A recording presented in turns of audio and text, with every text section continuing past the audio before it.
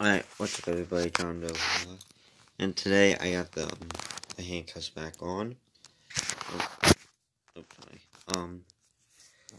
So today's story, is gonna be about the time my dad almost lost his finger.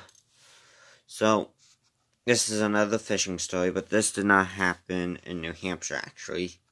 This happened in a state park called Way Yonder. Sorry guys, but my allergies is killing me today, don't know why. So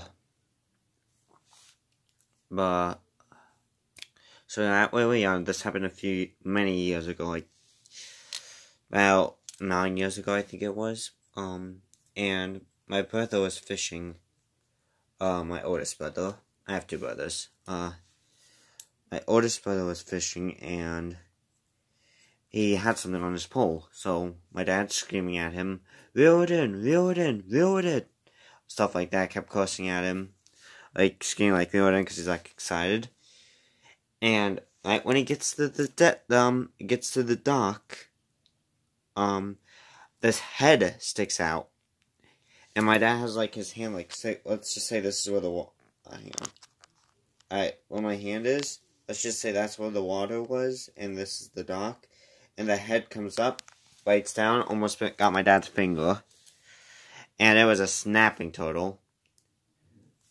And snapping turtles are pretty bad, actually. They can pretty much do some pretty good damage. If I'm not mistaken, they can bite a broomstick in half.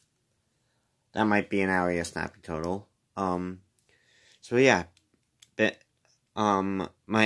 It fell off the hook, and then scared my dad a little bit, because he almost lost his finger.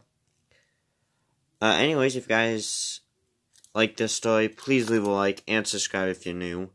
I don't ask for likes, so, when I say, please leave a like, please press it. Anyways, this has been John Doe. Peace.